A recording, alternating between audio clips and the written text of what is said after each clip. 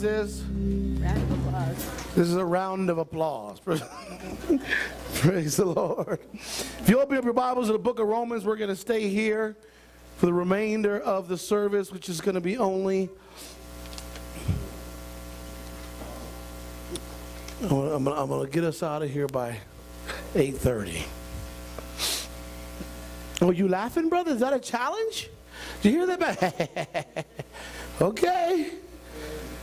I'm getting good now. I'm getting good at this. I got us out early on Sunday. We were out. Well, plenty of time for me to bring my son back home. Praise God. Romans chapter 8, verse 1. If you've been through a Bible study, you've been through this portion of Scripture. I talk about it all the time. This is part of the Kingdom Bible study that involves the Holy Ghost or the Holy Spirit. That is the third Bible study of the Kingdom Bible study. And it is demonstrating to us the requirement of having the Spirit of God in order to be saved, which is rarely taught. I'm going to say it again. It is rarely taught in the church or in churches. The requirement of having the Holy Spirit. But that's not the whole purpose of, I'm not focusing on that today, but we're going to go over that. But we're still talking about the idea. We're going to talk about it for a while, as far as I know. We're still talking about the destiny of the church. Where are we supposed to be going? Where are we heading? And right now, the area that we're talking about is having that love affair with God. I feel like the Lord is leaning me towards obedience, and that's probably the next area. We probably have one more sermon about love affairs with God and His love towards us, which will be Sunday, and I think we're going to go on to obedience. I think that's where the Lord is guiding me. And I've also done some research and listening to the camp meeting videos from camp meeting this last summer, and it's given me lots of what we call nuggets of information for preaching notes. I told you we had those a long time ago, but I've had so much that I've had to preach before that, but it's still there for me. Anybody want to have a love affair with God? I want to just be in love. I just want to be goofy in love with God. And so that's how we're going to move forward in this idea of a love affair of God. Romans chapter 8 verse 1 says, there is therefore now no condemnation. No condemnation to them which are in Christ Jesus, who walk not after the flesh, but after the Spirit.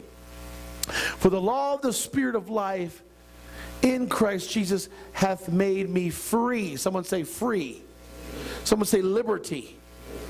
Made me free from the law of sin and death. You're free from that. Then it goes on to say in verse 3, for what the law could not do, and that it was weak through the flesh, God sending His own Son in the likeness of sinful flesh, and for sin condemned sin in the flesh. That's how much He loves you. Verse 5, I've got a little bit to go and then we'll stop. Verse 5 says, for they that are after the flesh do mind the things of the flesh. Where your mind is where you're going to go. Where your attitude and your mind leads you, where you're focusing on, that's going to get stronger in your life. So if your mind is on the flesh is going to grow in your present body. It goes on to say, but they that are after the Spirit, the things of the Spirit. If you focus on spiritual things, which is why we come to church, read our Bibles, pray, get involved with the church functions and the service to the church, is because those are spiritual. And we become more spiritual when we focus on spiritual things. Verse 6 says, for to be carnally minded is death. Look to your neighbor and say, I want to live. But to be carnally minded is death. I don't know anybody who wants to die. And if they do, it's because they're not healthy. It's not a healthy thing to say, I want to die. But to be spiritually minded is life and peace. Wow. Who doesn't want that?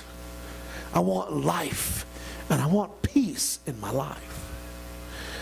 Then it goes on to say in verse 7, because the carnal mind is enmity or enemies against God, For it is not subject to the law of God, neither indeed can be. The carnal mind can't be in line with the laws of God. So verse 8 says, so then they that are in the flesh cannot please God. They cannot please God. No matter how hard you try, if you're going to be in the flesh, you're going to do fleshly things. It says that the righteousness of the law might be fulfilled in us who walk not after the Spirit, but after the flesh. I don't know why that says 4 there. Verse 9 says, but ye are not in the flesh, but in the Spirit. Now, who's he talking to? He's talking to the church. He says, you're not in the flesh. He's making mention of that struggle between the flesh and the Spirit, but he gives an indication that the church should not be in that struggle. The church is in the Spirit. You're not in the flesh, and you're in the Spirit. And it says, if so that the Spirit of God dwelleth in you. When you have the Holy Ghost, you are not in the flesh, you're in the Spirit. And then it says, now if any man have not the Spirit of Christ, he is none of his. Let's pray. Jesus, we're here today to receive our midweek feeding. We're here to continue our understanding of how to be in a love affair with you. We're here to strengthen our spirit and our spiritual walk, and to cause weakness in our flesh, and to let our flesh become submitted and under the power of the Spirit in our bodies. That's one of the ways that we're going to demonstrate our love to you. And we ask right now that you would continue to let us lean on you and to trust in you to guide us in that right place, to have that love affair with you. In Jesus' name, and the church said amen. Let's just clap onto the Lord one more time. Oh, he is awesome. Praise God. Praise the Lord. Hallelujah. So we went through all that. I'm not going to reread it, but I want to just look through it again. It makes it very clear. Makes it very clear. Our responsibility, our focus. Now, if you're in this church, I believe you're blessed, because you're not going to get this teaching in most places in town. And I'm not judging them. I'm not trying to put them down. I'm just telling you that that's the fact. That is a fact. I've been to these other places in town, and they do not teach this thing that is so important to God. Now, there may be some that touch on it, but the idea of the importance of fighting sin with all that you have.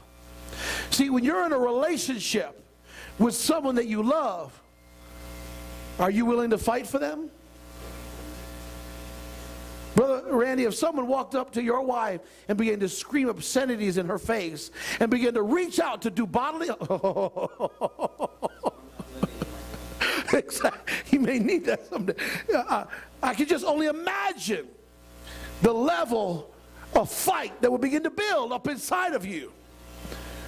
You got to be willing to fight when you love something. You want to protect those things when you're in love with something. Well, guess what? I want to be in love with God. And if there's something that's going to jeopardize or threaten my relationship with God, there's going to be a fight. There better be a fight. Let me give you an example. There is going to be this thing called Satan. And I said thing, I didn't say person, because he's a thing to me. He is this enemy, this attacker. He's going to come after you. He's going to come after your wife, your husband, your children, your grandchildren. This enemy wants to destroy, and that's his purpose. If you're going to be in a love affair with God, you had better get yourself so full of God's power that you are able to put on, wouldn't it be the most terrible thing? Wouldn't it be the most terrible thing to be in a position of being so weak that you can't fight for the one that you love? That person is there being attacked and needing your help. And you just can't, you don't have the strength. There's nothing worse than being bound and watching the ones that you love be under attack. Nothing, I can't think of anything worse than people that I love, like my family or my children, being under attack by someone and me being unable to come to their rescue. Oh my goodness. I'm thinking of something I got to share with you after. Let me get back to this. We're in a position in ourselves, in our lives, if we're going to have a love affair with God, we need to have a constant readiness to fight sin. That sin is going to come between us and God. And if we allow it to, it's going to cause us all kinds of havoc. Now, my question to you is, do we need to go through that havoc? Is it preventable? Absolutely. How do we know that? Because the Word of God tells us that it's preventable. The law of Christ makes us free. Now, if you allow yourself to get in sin and put in bondage, is that God's fault? That's our responsibility to stay free from sin. It goes on to tell us the battle between the sin and the flesh. We know this is true. We know this is going to happen. So it's not a secret. It's not a trick the enemy can put on you. We absolutely know what he's going to do and how he's going to do it. We have a perfect knowledge of our own lives. We have a perfect knowledge. Listen, I want you to just think for a second. How does the devil try to get me? And don't raise your hand, but just think about it. I bet you could already come up with 2 or 3 things in your life that he already has used on a regular basis to try to take you down. It's not a secret. Now, I'll even tell you what's better. And I told this to my leadership the other day. We have this omnipresent God. Now, the devil is not omnipresent. He is not everywhere present. He cannot continue to take a position of knowing everything when he's coming after you. But conversely, this is fun. Just think about this for a minute.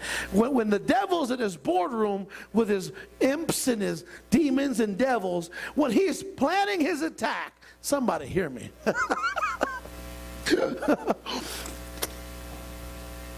When he is planning his attack with them, do we have an omnipresent God? Is he everywhere present? You know what that means? Well, the devil's at his little table with his imps and his demons and devils sitting there. Oh, really? Okay, so our God is sitting there watching him the whole time. He knows, come on, somebody. He knows exactly the offense that he's going to put on you. So he knows exactly what angels to send your way. He knows exactly how to protect you. He knows exactly what to do to keep you from harm's way. I love that. Wouldn't it be wonderful if you had a Super Bowl team and they knew every play that the offense was going to, you're on offense and you know every play, I'm sorry, you're on defense, you know every play that the offense is going to run. That's why they keep their playbook separate, their secret. But, okay, he's going to go in this pocket. Okay, guys, this pocket right here, okay? You don't have to worry about nothing else but that pocket right there. Okay, guys, let's go. Hut, bam, can't go. Can't do anything because we know the play. And then you're on offense, and you know every defensive play that the other team is going to, oh, they're going to do a blitz. Okay, so we're going to just do a quick drop and touchdown. Oh, they're going to be spread out. Okay, we're going to run the ball. You know every defensive play, so you know exactly what to do. It's the same thing with God. He knows every play. He knows every trick. He knows everything that the devils and demons are going to try to do to hurt you.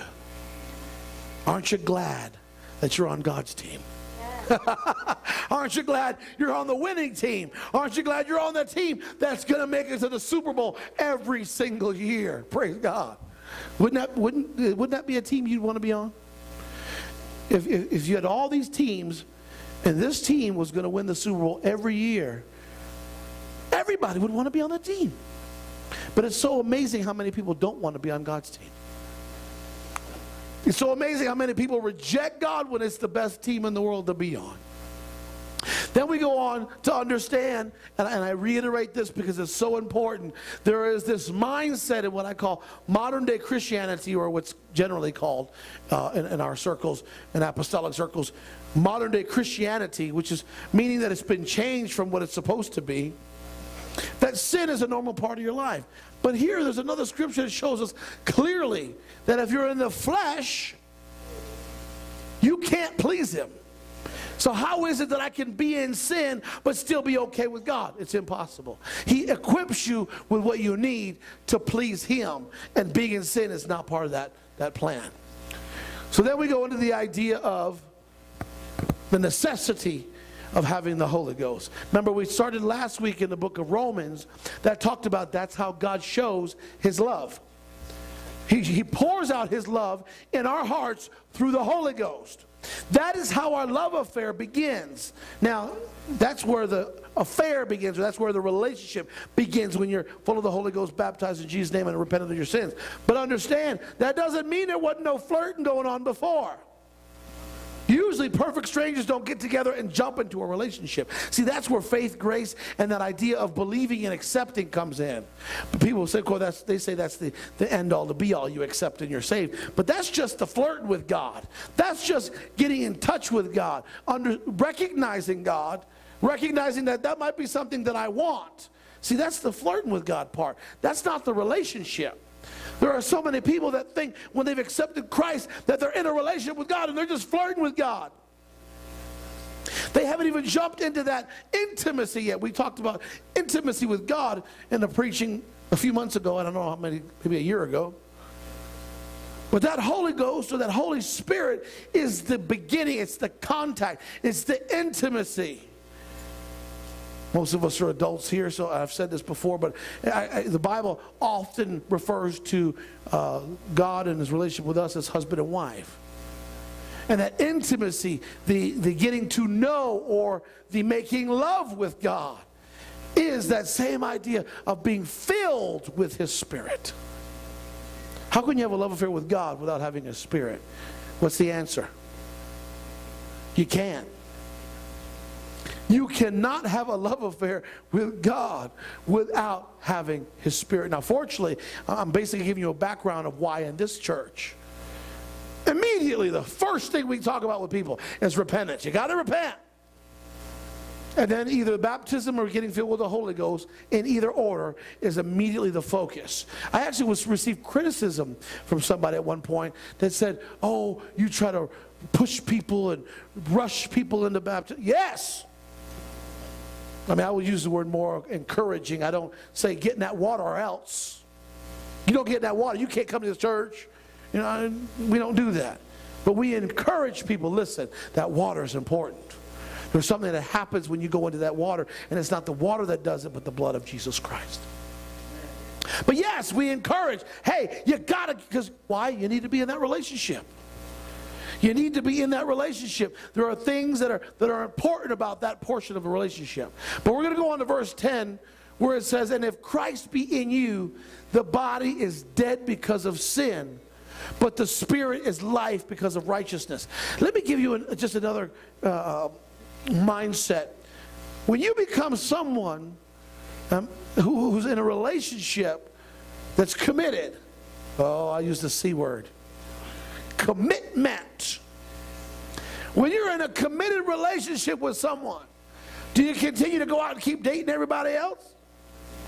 I mean, you can, but they got words for people like that. I won't repeat them, but they're out there. It's the same thing with this concept that I want to try to put in your mind. When you're in Christ and you're in that relationship, when you're full of his Spirit, if you continue in sin, you are cheating on God. Come on. You find yourself betraying God.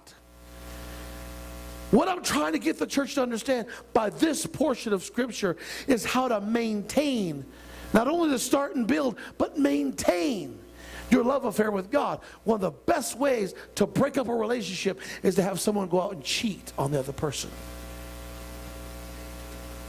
That destroys relationships. Now, fortunately, those relationships can be repaired. It's the same thing with God. If you'll do what? If you repent of your sins, God is faithful to forgive you and allow you to stay in relation with Him. It's the same thing with people. I've seen people who are, and it's funny because the world usually is more forgiving than people in the church, which is kind of strange. You know, someone in the church will have someone might have an affair and boom, they're done, get out. But you're in the world, you cheat on them 10 times. And they still stay with you. Isn't that crazy? But the fact of the matter is, in this subject, is the idea of repairing the relationship is through repentance. If you're really sorry, you will actually stop the behavior of getting involved with extramarital relationships.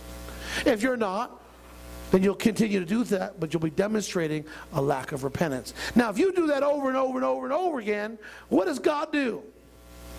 First, let's talk about a person. If you continue to go out and cheat on someone, but keep saying sorry and they keep taking you back over and over and over again, what does that person who's being cheated on eventually do? Right for the fellowship. See ya.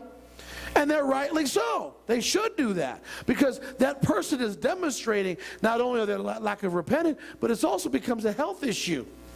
You don't know if if you're healthy, if what they're doing with people, and it becomes even dangerous. But the idea of God, what happens when you keep saying, God, I'm sorry, and going back to sin, and you keep cheating on God over and over again? Does that build your love affair with God?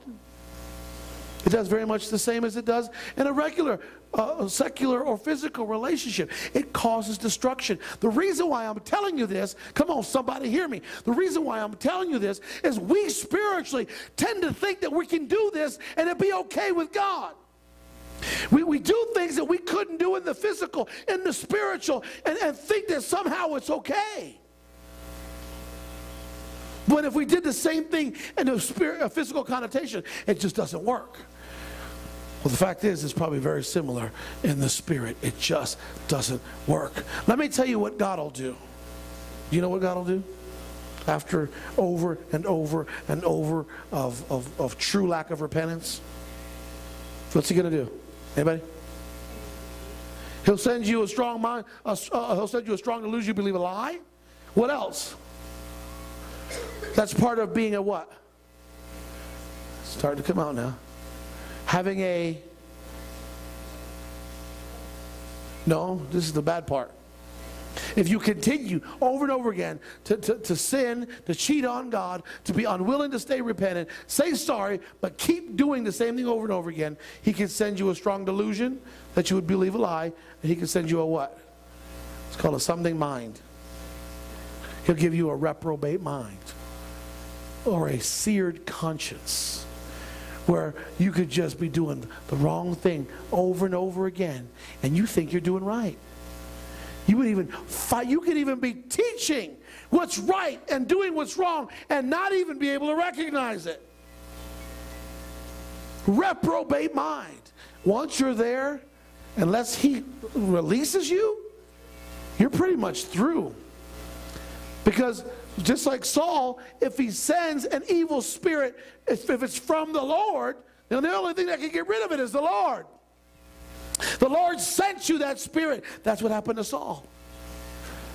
Read it closely. It was an evil spirit that he received that was from the Lord. So who could pray that out? Who could pray that out? God's the one that gave it to him. God's going to be the one to take it out. Or going to have to be. But see, it's my understanding. This is not Bible. This is me searching the scripture and trying to understand it. It appears to me that if God sent you that spirit, and I might have said this the other day. I don't know if I was telling my wife and some other people or if I preached it, but if God sends you that spirit, He probably did so because He knows the beginning and the end.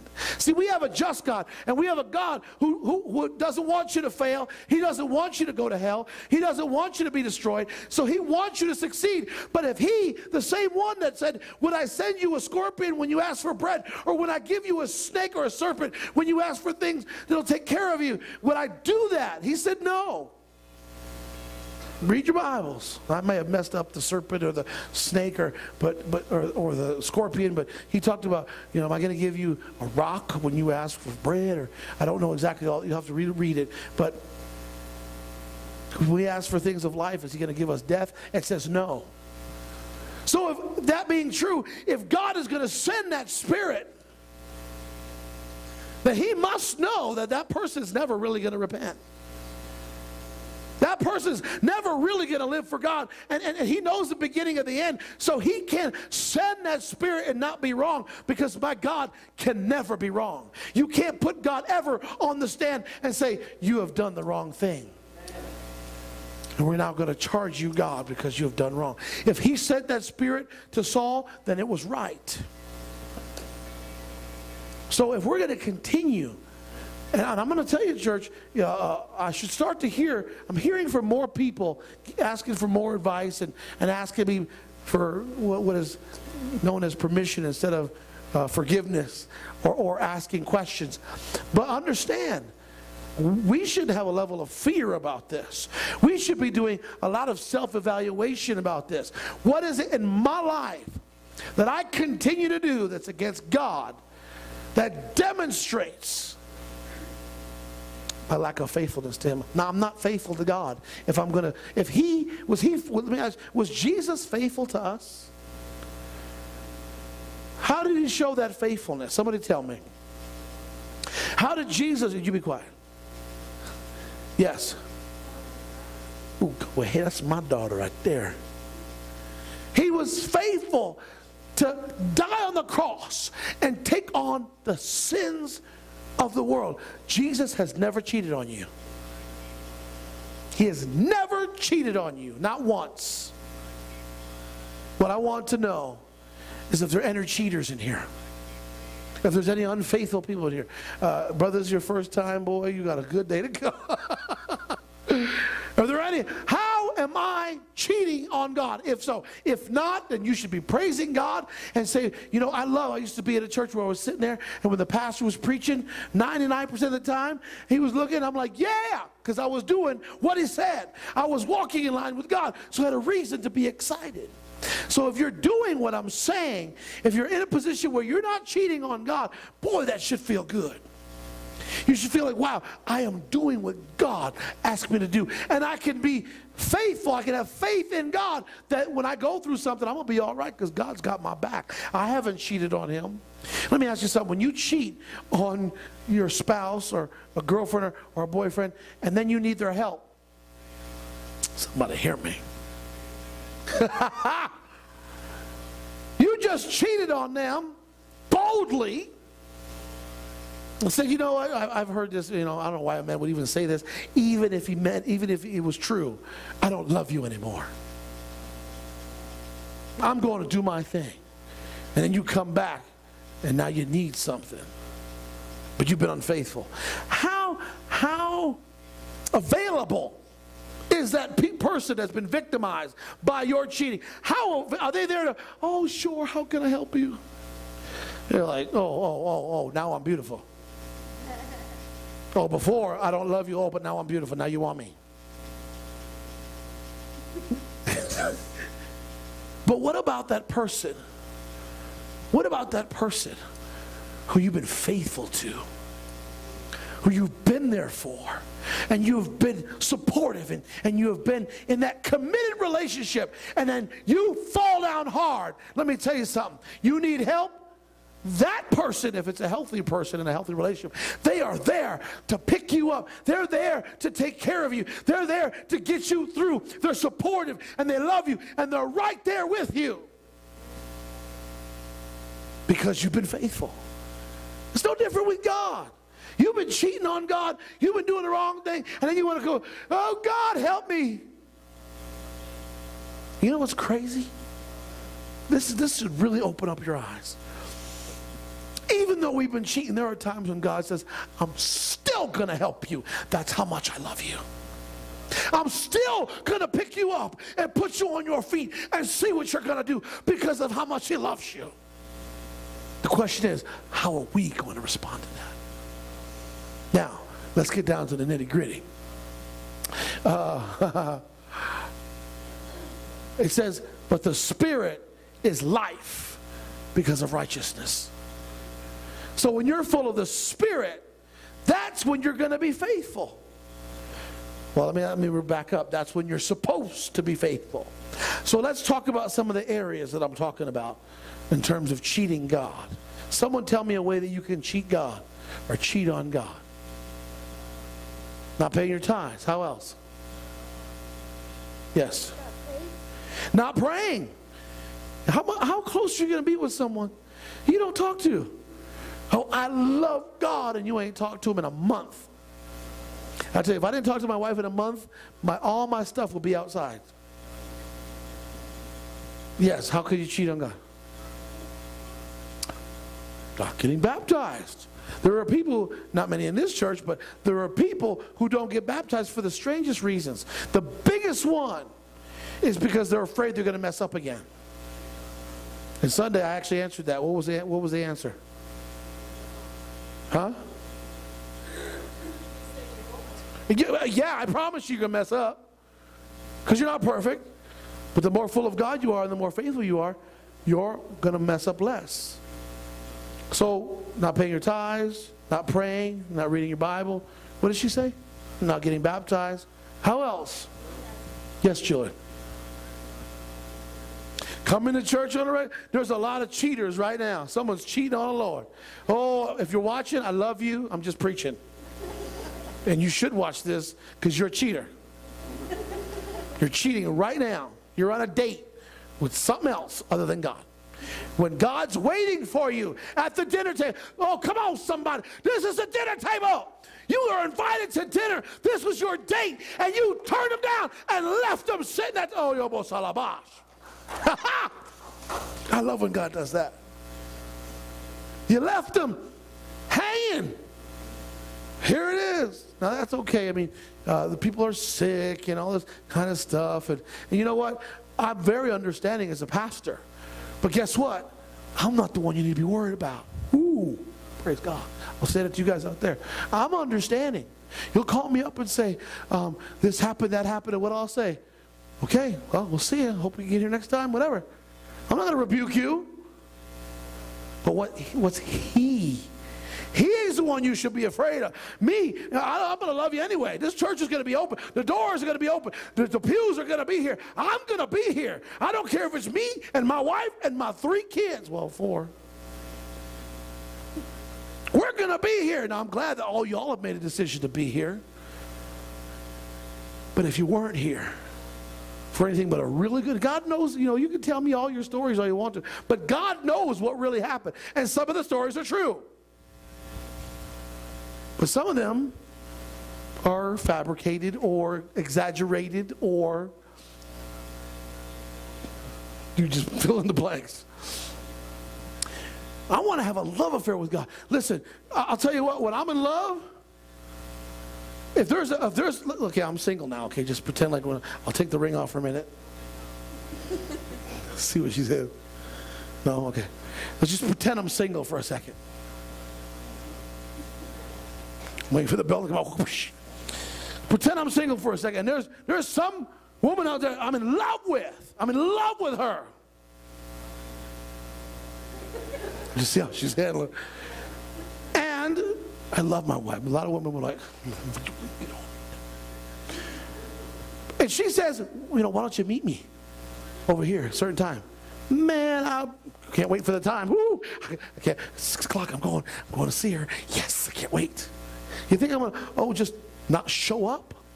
If I don't show up, that means I'm really not that interested in seeing her. Well, we got 2 dates for all people who are having a love affair with God every Wednesday and Sunday. We don't even have 2 services on Sunday, and it's at 3 o'clock. You can sleep in, drink your coffee, read the paper, catch the first game. Easy. I'm here to tell you, church, if you're going to have a love affair with God. Now, you guys are already here, and you guys are generally the ones that are always here. And so, in many respects, you should be very excited, saying, he's not talking about me, because I'm here. I'm here all the time. I'm here on a regular basis. Praise God. in this church, and this is very similar to love the Lord with all your heart, soul, mind, and strength. And I don't know if that's wise for me. I mean, after everybody, a bunch of people left after I preached that. And this is very similar to that. But this is what God gave me to give. I know that there is a God, and his name is Jesus. And even though he's not here manifested like he did to the apostles, I know he's just as real. And I'm in love with him. It sounds so strange saying I'm in love with a guy, but I'm in love with Jesus. And Jesus is in love with me. You know, you ever read your Bibles. You ever read the love between Jonathan and David? They're so intimate. The relationship is so strong in terms of loving each other. I believe it's brotherly love. But it's so deep that many people want to mistake it or classify it as a homosexual relationship in the Bible. Now we know that's not true. I mean, that's just ridiculous, because obviously God said there shouldn't be homosexual relationships. So for him to then create, a man who is after his own heart and be in a homosexual relationship, that's foolish. But that's the level of love between those two individuals, both godly men, especially David being after God's own heart. Okay. Oh my goodness. I might have to cut this short. Okay. Verse 11 says, but if the Spirit of him that raised up Jesus from the dead dwelleth in you, that's the Holy Ghost. Basically, that's just saying, if you have the Holy Ghost. Therefore, brethren, we are debtors not to the flesh, to live after the flesh. For if you live after the flesh, you shall die. Now, wait a minute. I thought Jesus brought life. He did bring life. But if you're in the flesh, you don't have Jesus. If you're going to continue to cheat on him, he's going to dump you. Oh, come on. Did I just say that? But that's the truth. See, that's what people don't want to believe. And that's why people are so stuck in their relationships with sin. If I felt like my girlfriend was never... No, I'm married again, okay? Babe, we're married again. Okay. But, being in the flesh, being a man, if I felt like my wife was going to stay with me no matter what I did, if I continued to do whatever I want, she was going to stay with me, that would be a harm to our relationship, because my flesh might get the best of me, and I might find myself doing stuff over and over again because she's never going to go. I promise you, if I continue to do whatever I want in sin, this woman will say, bye. See ya. She made that very clear. She had someone like that before. That's not what she's in this for. She's in this for a man who's going to live for God. And if I'm not going to do it, she's not going to stay with me. It's the same thing with God. If you are not, he says it over and over again, how the sin comes between you and him. If you're going to continue on in the flesh, he is going to dump you. And it doesn't make sense. And in a physical relationship, I mean, I know it doesn't always match physical and spiritual, but there are many that do. It doesn't make any sense to think that we could go on just cheating and cheating and cheating and think that God's just going to take it from us. A woman wouldn't. Even the greatest woman with the most patience, who's been cheated on over and over again, eventually has her limit. And men, boy, don't ever get to that limit with a woman, because once she's done with you, it's over. Women are like that. It's over. You can come crying and whining and gifts. It's over with a woman. With men, it depends. Verse 13, for if you live after the flesh, you shall die. But if you ye through the Spirit do mortify the deeds of the body, you shall live. Anybody want to live? I want life, and I want it more abundantly. I've had plenty of death in my life. I'm not interested in dying because of my sin. Oh, I've lived that empty life. I'm over it. Some of us need to get over it. We need to get over that old life. Some of us have and are happy because of it. Praise God. Okay, actually, I'm not doing that one. So I've only got one more, because I figured that I'd have to save this one for Sunday, these two, which is Psalms 40. So verse 14 says, let them be ashamed and confounded together that seek after my soul to destroy. I'm sorry, I knew that was the wrong one. That was Psalms. Verse 14. For as many as are led by the Spirit of God, they are the sons of God. When you are led by the Spirit, that's when you're in the family. If you're led by the flesh, you're not in the family. And that's something that we need to make clear, because that's going to change, what do we say? How we think is going to determine how we what? How we feel. And how we feel is going to determine how we act. And if we think that we can go on sinning and be okay with God, guess what? We're going to feel some confidence in our sin, and we're going to sin.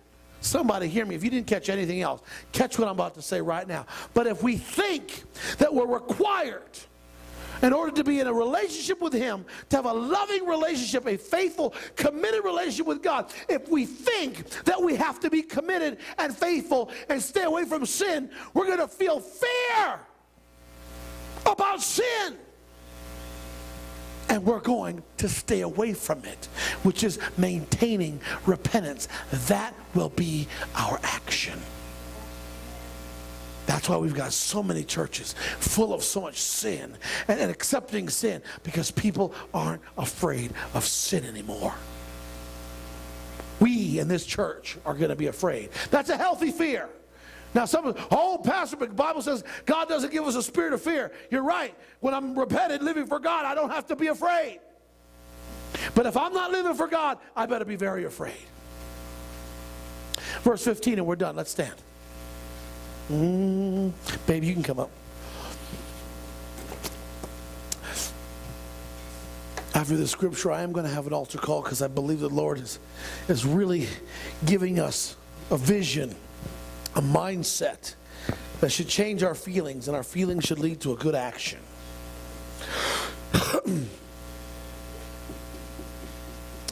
For ye have not received the spirit of bondage again to fear. Didn't I just say that? God does not give us a spirit of bondage again to fear, being bound by fear. But ye have received the spirit of adoption, whereby we cry, Abba, Father. Abba, Father is a sacred, proper name for the Father. Abba, Father. That's like saying great and glorious Father, or wonderful Father. But it's a proper, in the Hebrew, a proper name. Or I'm sorry, in the Greek probably. Abba, Father. When you've received the Spirit of God, the Bible says it'll lead you to all truth. When I preach, I don't want you to think this is for the other guy. This is for my neighbor. This is for someone across from me. I want this to be, this is for me. When I'm preaching it to you, I am preaching that it is for me. See, there are some things that I've gotten rid of. See, I don't battle with faithfulness to the house of the Lord. Never have to worry about that. I'm going to be here if nobody's here. I don't battle with sin. I repent. I stay repentant. If something happens to creep up, I kick it out. I stay repentant. I don't bother with that. That's not a problem. I don't have a problem with reading and praying. Now, of course, it's always a challenge to maintain it and at higher levels, but I know the importance of reading and praying, and I do it. Now, there are areas that I may watch too many movies. Now, this Netflix thing. Just when I got good at hardly watching any movies at all, then we get Netflix. Oh, Lord. Thanks. It's like having cable, for goodness sake. It is. I can go on and get any number of TV shows and movies, and I can stop one and go back and watch another one, and it'll actually take me right to where I left off. I don't have to rewind or fast forward. Good Lord. There are areas that I need to work on. There was a guy at Walmart the other day whose brothers with somebody who probably doesn't like me, and looked at me, and I looked at him, and he looked at me, and I looked at him, and he goes, "What?" I went, "What? You got beef?" So first of all, in the 80s we used that word, beef. But what I said next, I probably shouldn't have said. My wife said, you probably should have said that. And I said, well, you are beef. Because he's a big old giant guy. And for him to use beef probably wasn't the wisest choice of words. And then he looks at me and goes, you Niggermoth, mother, I mean, F word bomb, and right in front of my kids and my wife. I was about from here to there, and he shouted that at me. Now, I'm grateful to have the Holy Ghost. Because if I didn't, I would have told my wife to politely go and check out. And I would have instructed that gentleman to meet me outside. And him and I would have had words and fisticuffs and everything else. But I got the Holy Ghost today. But you know, maybe I shouldn't have said he was beef. But I mean, beef to that is a big jump. But you know what I said to him? And this made him look foolish because, see, he is screaming obscenities and racial slurs. And I looked back at him and said, Lord bless you. You have a nice day, and walked away. It was so crazy what he said. He looked ridiculous. But I need to work on me. I mean, I'm not what God wants me to be yet. I mean, I think I'm fighting to get there, but, you know, I'm not where God wants me yet. But, well, he done some work, though. I know God was happy with me. I didn't do what I wanted to do. My flesh had some ideas for him. And my spirit said, just say, Lord bless you, and move on your way. And I obeyed the Lord. I believe right now that the Lord is trying to talk to us about thinking properly about him. And I want you to come to this altar, anybody who wants to. One of the ways of having a love affair with God is to be closer to him in the closest areas. An altar was created in the Bible, according to God, to be close to him. Many people like to stay in their seat. And you know, you're still in the house of God. But if you really wanted to be closer to him, that's what the altar is for. And I'm going to start talking about that in the future. Sunday, I'll be talking about that. Jesus. Let our minds be transformed. Let us be changed by God. Let us learn to think and act differently based on how we feel. Let our feelings change based on how we think. Jesus. Let us be transformed. Let us be conformed to your word and to your thinking. Let us not use our own thinking and say, I'm right with God because I'm close, or I've done some of what he asked. Let's not rationalize and justify poor behavior, but to say, God, I'm going to really live for you, and take an honest look at my behavior and my life and my actions. We bow our hearts. Jesus. We bend our knees. Oh, Spirit, come make us humble. Jesus. We turn our eyes from evil things. Oh, Lord, we cast down our idols. So give us clean hands.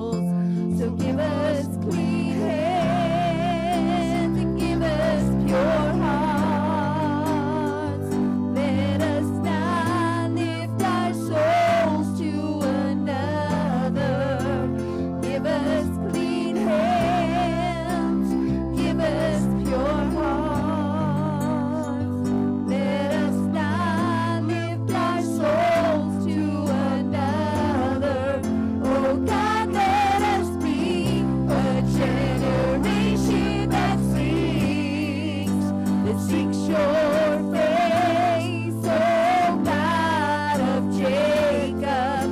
Oh God, let us be a generation that seeks your face, oh God of Jacob. Give us clean hands, give us pure hearts. Let us not lift our souls to another. Give us clean hands and give us pure hearts. Let us not lift our souls to another. We bow our hearts, we bend our knees. Oh Spirit, come make us humble. We turn our eyes from evil things. Oh Lord, we cast down our idols. So give us clean hands, give us pure hearts. Let us not lift our souls to another. Give us clean hands and give us pure hearts. Oh, Jesus. Let us not lift our souls to another. Oh God, let us be a generation that seeks your face, oh God of Jacob. Oh God, let us be a generation Oh, I that love you, Lord. I give you praise. I give you seeks honor. your face, Oh, oh God of Jacob. We bow our hearts, we bend our knees. Oh Spirit, come make us humble. We turn our eyes from evil things. Oh Lord, we cast down our idols. Give us clean hands, give us pure hearts. Let us not lift our souls to another. Give us clean hands, give us pure hearts. Let us not lift our souls to another. Praise God, praise God, praise God. Aralabashondobosa. Arialabahalashandalamandololobosa. Jesus, Jesus. We praise you. We worship you. We desire to love you the way you want to be loved.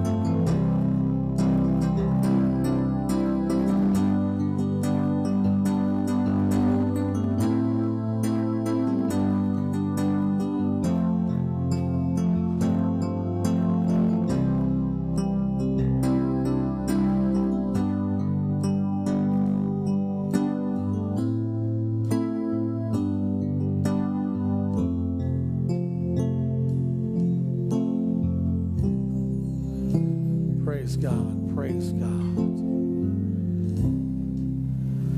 Praise the Lord. We're just going to end with a prayer, if that's all right. Jesus, we just are in a position of needing to be a people that can't get enough of you. Our attitude should be this: just, if I can get any more of God, I'm going to do what I can to be more, to get more, to be closer to Him. God, let us get home safe. Let us keep these words in our mind as we go through our daily routines. And let us get back to the house of the Lord on Sunday, ready to continue our revival. In Jesus' name, and the church said amen. Someone clap on to the Lord. In Jesus' name, you are dismissed.